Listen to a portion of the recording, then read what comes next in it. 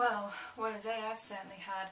I've spent the last 5 hours of my day being at this place.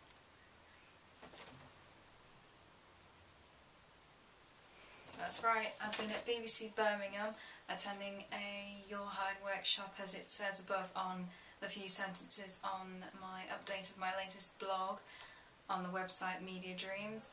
I've been networking, attending seminars and finding out the do's and don'ts of what you should do in an interview, and this was all done by a member of staff at Second Light by the name of Yen, who was wonderful with what she did.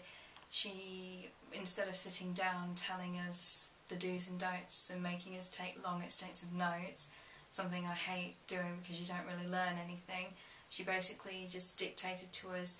Some of us took notes, some of us asked questions, and then the rest of the session was more interaction, as doing what we wanted to do with the people who attended, the speakers, part of the afternoon, where we had about 7 or 8 people come in to talk to us about how they got into the BBC or how they got into media, what they liked about it, what they find challenging.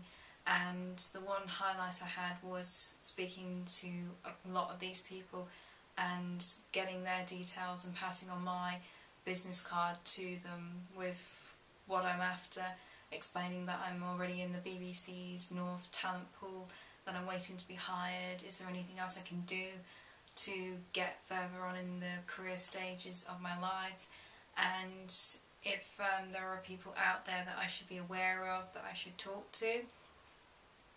And the one thing that surprised me the most was I originally thought there was going to be lots of people attending this event, but there was about 12 in all.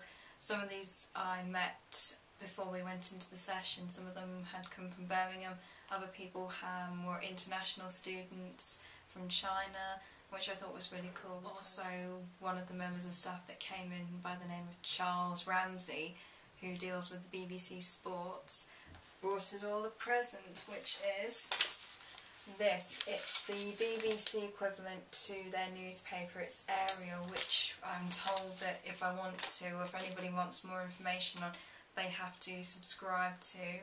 So I'll be spending the rest of my evening, now that I'm back from travelling on the train to Birmingham, or out of Birmingham, because it takes about an hour to get to where I live, as most people would try and do. And that's it really. I will be probably updating my blog with either more videos on what I'm up to or more information written down on the next time I do something that's worth reporting on. So until then, I'm just going to sit down, read this paper and get back to you the next time. So while you're all going to sleep, I'll be media hunting, so good night now.